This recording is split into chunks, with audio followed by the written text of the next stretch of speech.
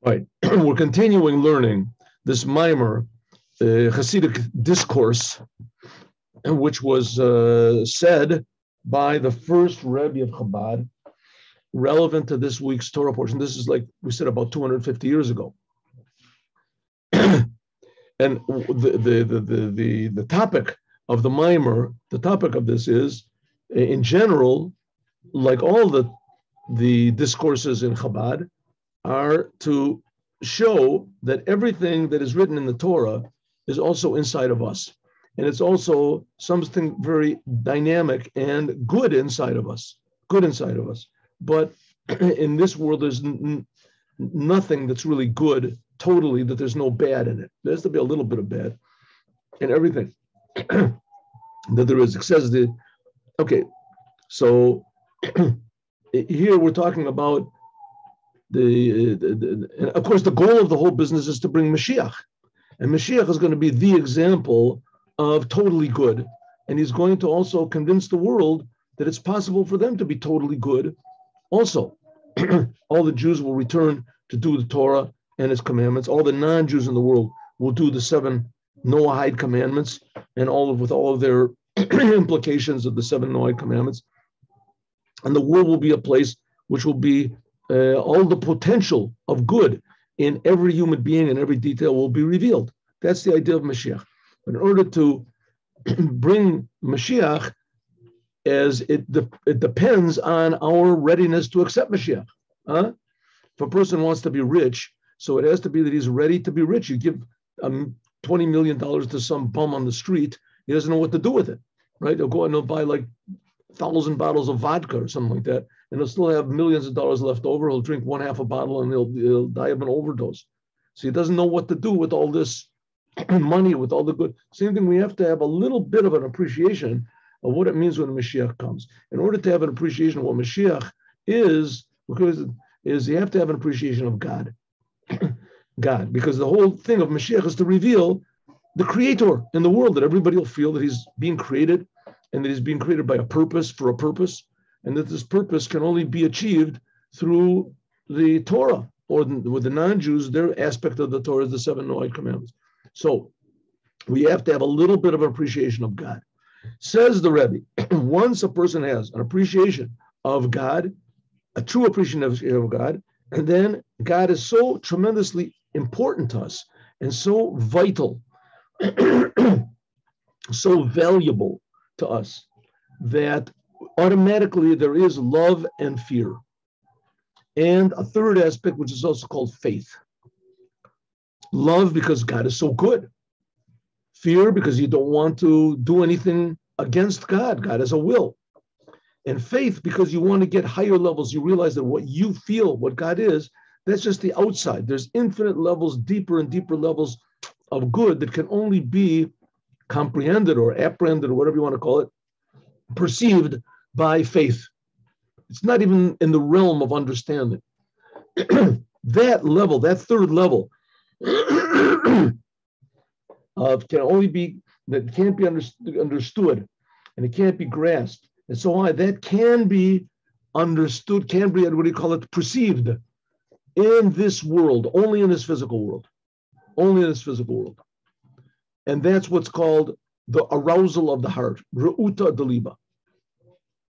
This level of inner, deep, essential, we want to call it burning love for the Creator, which is totally beyond any worlds, it's beyond the spiritual, it's beyond, but it's infinitely close to us. This can only be achieved when a Jew is in this physical world,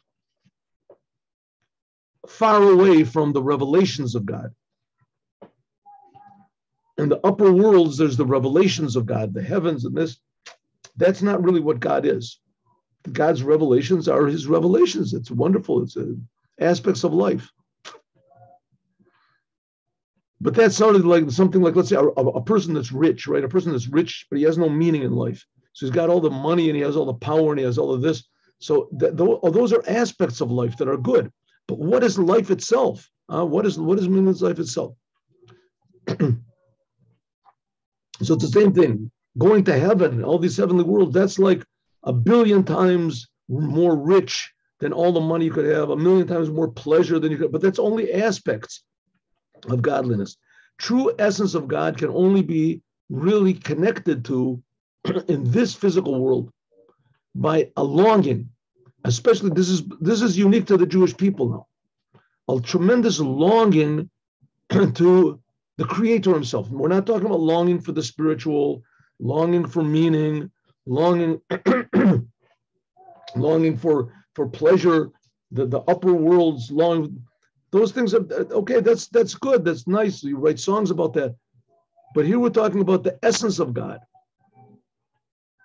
and that can only be gotten by a person being in this physical world. And that's the how God is a businessman. He takes the Jewish souls, which were basking in this tremendously high level, and he spends them, so to speak, down in this world, invests them in this world, with the hope that they will come to this level of deep love. And when they do, what happens? So then they realize their connection to God. They realize how important to God this physical world is. And then they start to fix up the world, try to inform the non-Jews that God loves them. He's creating them. And that they don't have to be bumbling around in the darkness with all sorts of cheaters and liars and tricksters and religions and things like that. God himself is creating them.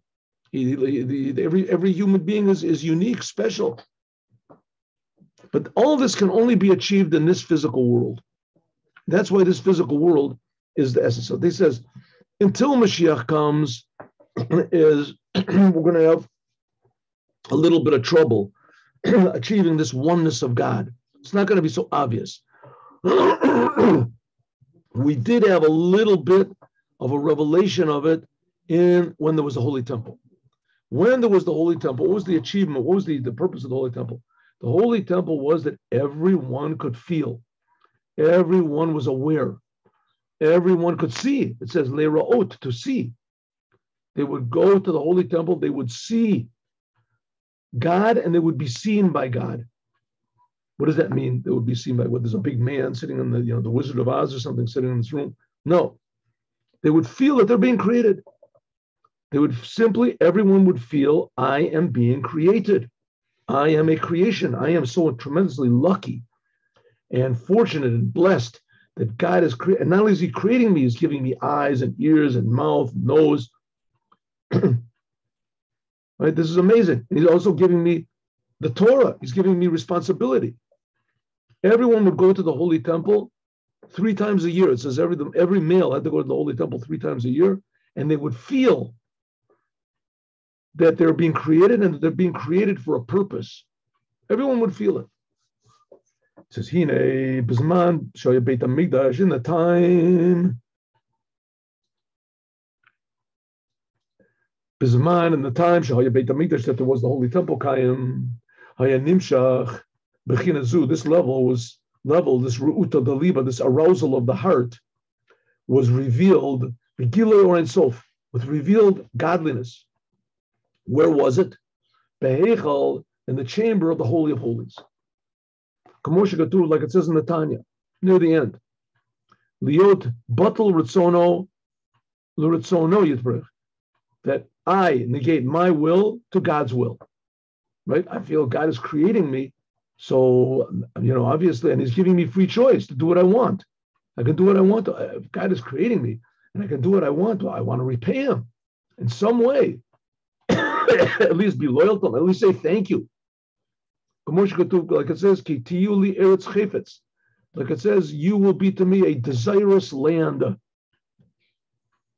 That was in the time that there was the Holy Temple. Now, listen, like we say before, just because God is revealed, it doesn't mean you don't have free will anymore.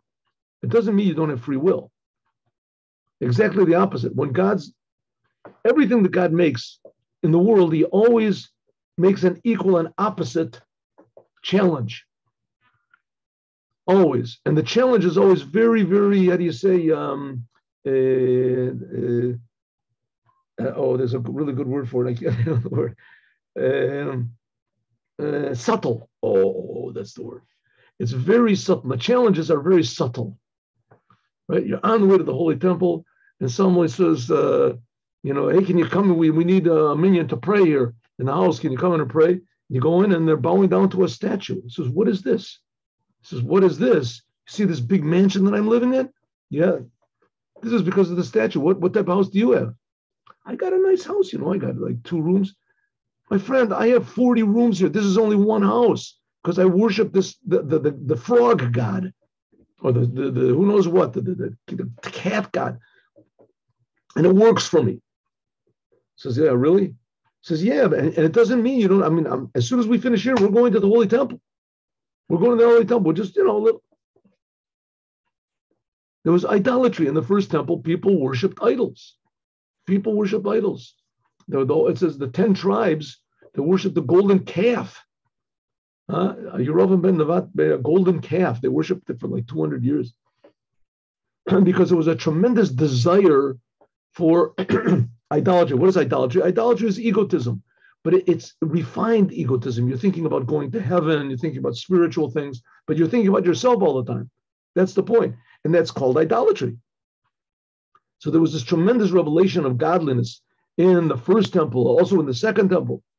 But commensurate with that, there was also an equal and opposite desire to be selfish. And like I said, it was always very, very, how do you say, natural, just sort of crept in through the fibers of your consciousness, your being, your egotism. Most obvious thing to a person is that he exists.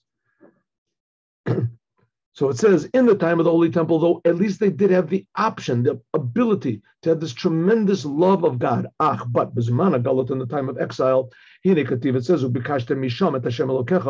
now we have to search from there, God, Elokecha, and you will find him. Right? This is in the book of Deuteronomy. Where is it in Parshas? I have to look and see. Parshas Nitzavim, I forget. You have to look and see. Right near the end of the book of Deuteronomy. It says that God said, I'm going to scatter you all over the world. I know that you're going to sin. He said to the Jews, and I'm going to scatter you all over the world. And despite this, no matter what you do, I'm still going to love you and I'm still going to gather you all together. Okay, but nevertheless, before God does gather us all together by means of the Mashiach, as we have to serve God in this way. You have to search from there. Hashem Elokecha. You'll be scattered all over the world, and you will request from there your God. Umatzas, and you'll find him. It continues, because you search for him with all of your heart and all of his. It says, what does it mean? You will search from there. It could have said you will search God and you will find him. No, it says you will search from there. What does it mean from there? Kishi is born when a person. This is what we're supposed to do. Okay, so pay attention. Kishi is born when a person thinks deeply. Allah on the opposite Midarki Hashem, on the opposite of God.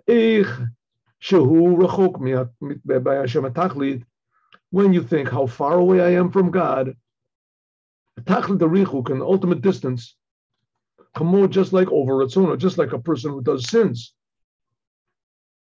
Where do sinners get their life? How do they do it? From God's will.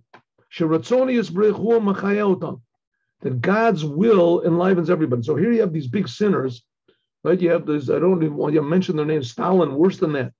Who's keeping them alive? Who's keeping them in existence? God. He's doing these terrible things. He's against God. How can he go, right? Nebuchadnezzar, whoever, they're killing Jews. Who keeps them alive? God keeps them alive. How does God keep them alive? That's God's plan. Like it says, Ata mechayat kulam. God, you enliven everything. So that's the bad guys God is keeping alive.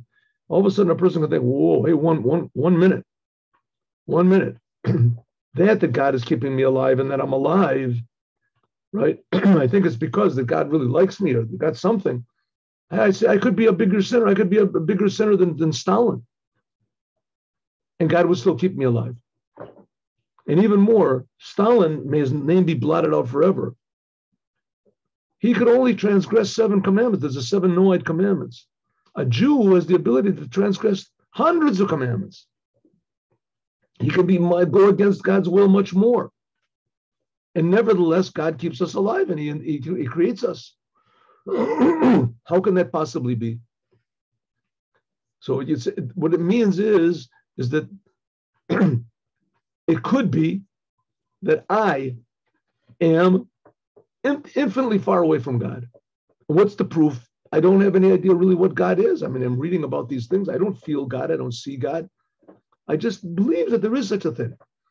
It could be. Maybe the reason that I just believe and I don't see God and I don't feel God is because I'm receiving life from the exact same place as Stalin is receiving life. Huh? I'm far away. On this, a person has to think. It says, it says how patient God is. This level of God's erech apayim means long faces. It means patience.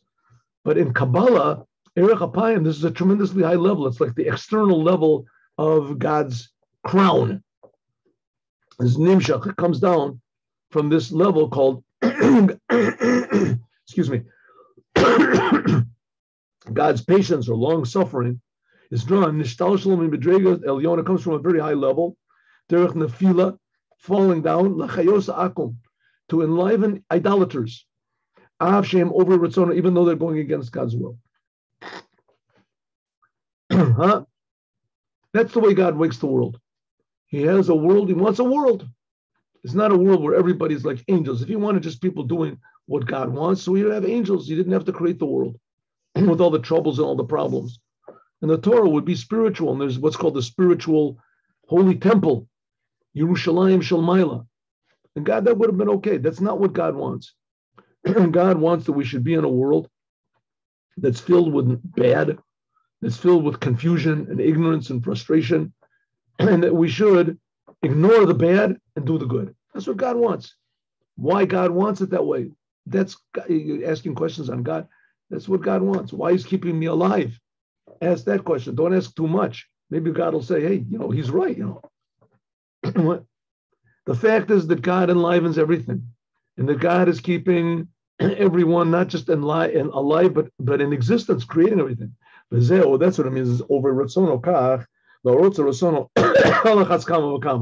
if to transgress God's will, they get so much. Those who do God's will, how much more so? The story goes that Rabbi Akiva was walking with some of his friends in Jerusalem, and they saw the temple in ruins, and that a fox came out from the Holy of Holies.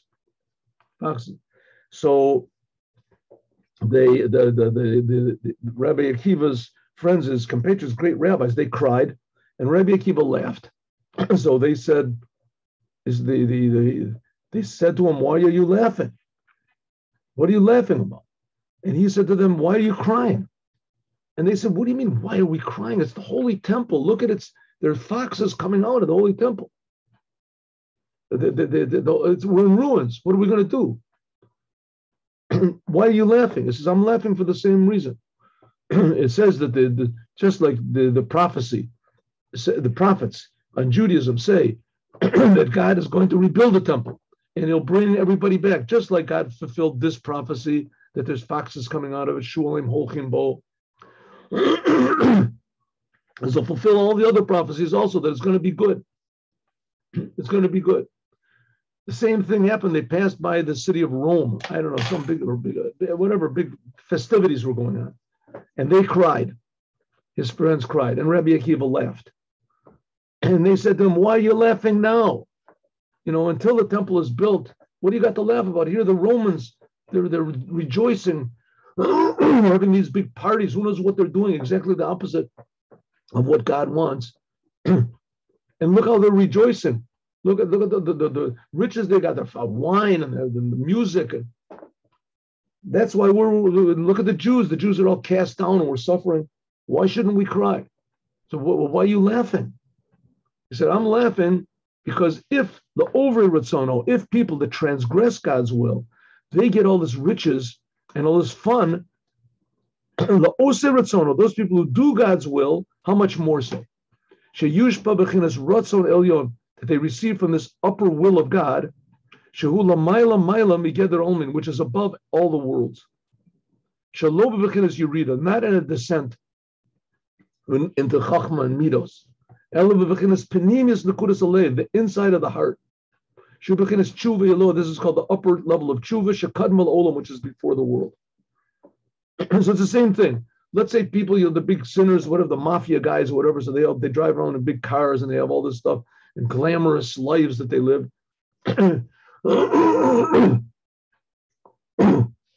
But there's no meaning behind it. What's the meaning? That is their meaning. The meaning that they have behind it is exactly this, only this physical success that they have. So how long does it last? There's no real life, there's no love, there's no, how do you say, value in the whole business. But receive a kiss from the creator of the universe, to receive a hug from the Almighty, that's infinitely greater. But the problem is we have to appreciate it. And that's the whole idea of why Rabbi Akiva laughed. He said, these people, they have no access to anything more meaningful or real than their ridiculous victories and their orgies or whatever they do, their decadence. That's all that they've got. But we are connected to the Creator, the essence of all being. And for whatever reason, he decided that he wants to enliven these low lives also. But they're receiving what's called from God's backside. And we can receive from God's mouth, from kisses of mouths, doing Torah, doing the commandments. Of course, that's, it's a poor, it's an excuse, and it's true, but it's a poor compensation, because the fact is that we're suffering. After all, we're suffering, and no one wants to suffer, and we pray 3 times a day to stop the suffering, to rebuild the temple, etc. We can't say, "Oh, it's good." Let's keep laughing all the time. Let them destroy more than just the temple, right? Just the worse it gets, the better it is. Ha ha. What me worry. That's not the point over here. The point is of course Rabbi Akiva wanted it to be good, but Rabbi Akiva is just trying to find the point of good inside of the bad. And really, the fact is, that's what the Rebbe is trying to say. That point of good that's found inside of the bad is better than revealed good. It's better than revealed good. The Rebbe sort of made famous a song, but it's a sentence in Psalms. Samalecha nafshi kamalecha basori ke'eretz sia v'oyev b'li mayim. My soul is, King David said, my soul is thirsting for you. It's lusting for you in a land that is wasteland where there's a desert where there's no water. I'm thirsty. He had to run away from his enemies, King David. And then he says, Kain bekodesh chaziticha. It should only be that in holiness, when I'm in the holy temple, chaziticha lirot usko kavarecha. It should only be that in the holy temple, when I see your greatness, I should have the same desire and how do you say, the same flaming lust for you, God, as I have now. So that's what the Rebbe is saying. There's a benefit to being far away from God, because that's what's called tshuva, returning to God. Tshuva ilah, the upper tshuva, v'zeu ki tidrashenu b'chol levavacha b'chol nafshecha, says that when you are far away from God, like now when the temple doesn't exist, then if you search for him with all of your heart and all of your soul, hainu shiafoch libo, you'll transform your heart mina katzeh la katzeh, from one end to the other. Is hapcha chashuch al ora, transforming darkness to light. Al yedei by means of bechinas ruta the liba, the arousal of the heart. This limaus b'chay olam azeh, that you don't want to have any of the pleasures of this world, but tainugim limshok libo, that your heart should be drawn to them rather only to cling to the creator of the universe. They say Rabbi Yehuda HaNasi, that before he passed away, that he held up his hands and he said, he was tremendously rich, fantastically rich, Rabbi Yehuda HaNasi. And he said, he held up his hands to God and he said, representing the 10 sefirot of his soul, that these hands have never gotten any pleasure from the world. In other words, to be rich is a wonderful thing. To have billions is a great thing. But that shouldn't be our pleasure. Our pleasure should be only in serving the Creator. As then it doesn't make any difference if you're rich or if you're poor. It's better to be rich. What's the question? But if you do everything you're supposed to do to be rich and you don't become rich, you say that's what God wants. And there's some people that do everything they can, every mistake possible to be poor, and all of a sudden they become rich, right? Some great uncle or something that lives in the other end of the world leaves them $1 billion, wins the lottery. So our richness doesn't depend only on our hard work, but there's something that we have that is rich beyond all the richness that you can imagine over here. And that's supposed to be the basis of our personality, namely a desire to become close to God, an appreciation of God, a love of God, a desire to return as much as possible our attention to the Creator of the universe. Not easy thing to do. It's an easy thing to talk about. It's even fun to talk about it, but to do it is a little bit more difficult. But it's very rewarding. He calls all this, all of this we just talked about. This is like a businessman. That God is a businessman. What does he do? He takes the souls that were basking in the rays of God and receiving all this tremendous godliness, and he puts them into this physical world in order to come to a deeper type of love, this arousal of the heart. A businessman, Motzi Kesef, he invests his silver and gold, and he takes it out from his possession, from his bank account, Liod Mefazer, that he distributes it with the hope, no support, that he'll make a profit. Kach and Neshama, also the soul. Even though the soul is, so to speak, losing its possession of the silver and gold. What did we say silver and gold is? Silver is love. Gold is fear. They lose the revealed love and fear of God. And the soul comes down, litlabesh, lastir, beguf, and it gets clothed in a body, the nefesh abamis, and an animal soul. And they even call you a name, right? When the soul is up there in the upper worlds, you don't care about names. Everything is just relating to God, your Creator, right? You're just so happy and everything. There's no one soul calls the other, hey, Shlomo, hey, Yehuda, how you feeling today? Everybody's feeling wonderful. Everybody's feeling the essence of God, right? There's love, and all of a sudden it comes down to the name, to the world, and you're not a soul anymore. Who are you? You're Shmerel Grois. Oh yeah, Shmerel Grois.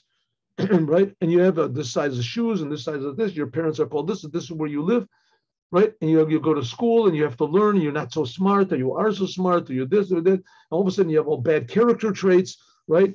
You're messing with Shmerel Grois. Somebody took my lunch, somebody took my this, I'm going to do it. All of a sudden, what happens? You get totally confused. You forget about your soul totally. That's what's called the animal soul. It's really not an animal soul. It's a human soul, but in relation to the godly soul, it's like an animal. Just like an animal doesn't understand mathematics, right? An animal doesn't understand mathematics. So we don't understand God. We don't understand God. And not only that, we understand God less than an animal understands mathematics. We just know there is such a thing. That's what's called the animal soul. All your days are by means of this, Yeshlo Yitron, by means of the soul coming down and into the world, and it loses its silver and gold, it loses its love and its fear of God. So there's a tremendous advantage, Beruta Liba, that it can acquire this arousal of the heart, Karish Fe'esh, like a flaming fire. And where do you get it from? Mina Hafuch. From the opposite, from not how great God is and how wonderful God is and how close God is and how wonderful, but how far away God is, how far away I am from God, how I am stuck in this darkness, in this tremendous quagmire of certainty that I'm sure that I'm right and I'm not right. I'm not right. And I can't imagine there's any alternative to, to my perception and my awareness and my axioms that I have in life and my comfort zones, things like that. I can't. And from that fact that I'm so incredibly wrong and so incredibly fooling myself, and from that you come to a tremendous love. Hashem, have mercy on me, right? Take me out of here. I'm your creation. I'm a Jew. I'm your son. Every Jew is the son of God. I'm your servant. I want to be, and I don't feel any of these things. Then you have a tremendous desire for the truth. When is this talking about? What is this? It's not talking about all day long. The person just walks around the streets, with his eyes looking up to the heavens, and he bumps into, the telephone poles and things like that, because he's thinking, I want the Lord, all that. This is talking about 5 minutes when you pray in the morning, right? When you pray in the morning, you sit down and think, you think about the greatness of God, you think about the oneness of God, you think about how far away you are, and you don't perceive anything, and that you want to, it's true, you believe it that it's true, and you develop a tremendous love for God, how good God is, Don't fall into the trap of thinking how bad I am. I'm so terrible, I'm so low, I'm so bad, I'm so this. That's exactly the opposite. What he wants to be saying over here is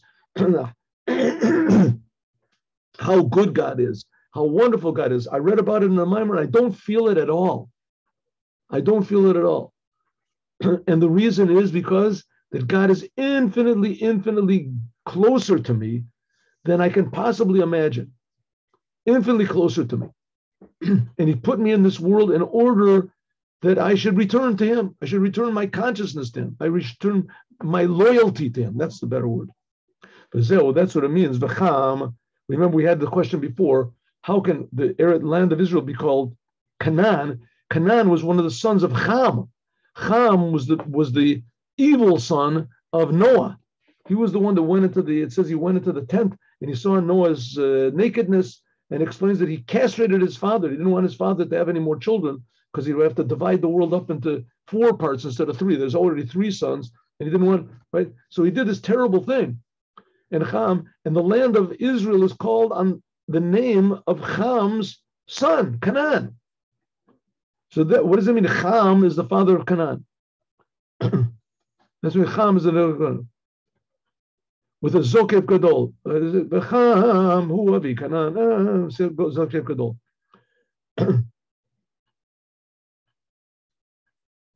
Chamimus, Cham also means to be warm. Cham in this physical world is bad, but in its source, like we had Lavan, remember, in its source is very good. Source is very good. Cham means to be warm. Chamimus rish eish. That's this warm, flaming fire.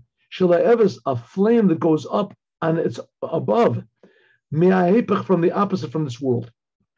Who also is Canaan. That's Cham, this warm, this heat, this flame of love for God that comes only by the soul being trapped in this world. This is what makes it a Canaan, a businessman. That's the whole reason that God put us in the world, in order that we should come to this Cham, in order that we should come to this warm feeling and this living love for God. First of all, in order to come to this tremendously high love of God, this arousal of the heart, you have to have, first of all, begin from the beginning, which is called lower fear. It comes from God's kingship. Which is called Canaan, Ha'elyona of Kedusha. That from this, how can you come to this tremendous love of God? First of all, you have to know the basics. You have to have a basic connection to God, right? Don't think that God is your buddy and your loving is just a casual thing. God is the creator of the world. That's really awesome. That's really awesome. If God wanted to in 1 second, he could just stop creating you. Your whole life, if there's people that a gun gets pointed at them, they faint. Right? They faint from the death is coming near them. They don't know what to do. They're berserk. Right? They had these movies. Remember when I was a kid, King Kong, whatever. All of a sudden, you look and you see there's this huge gorilla that's like the size of the Empire State Building or something appears. Oh, it's so frightening, right? And that's it, right? Well, God is infinitely more frightening. Even one angel is more frightening. Why is it frightening? Because it's so real, it's so powerful, and its power of how do you say, destruction, if it wants to, is infinite. The same thing with God. In 1 second, he could just stop creating you. Pop, that's it. You're gone. So first of all, you have to have a little bit of respect. That's a good word, respect. That's what's called the lower fear. The lower fear is you have respect for God, right? God, if he wants to, he can zap me, he can crush me, he can stop creating me if he wants to.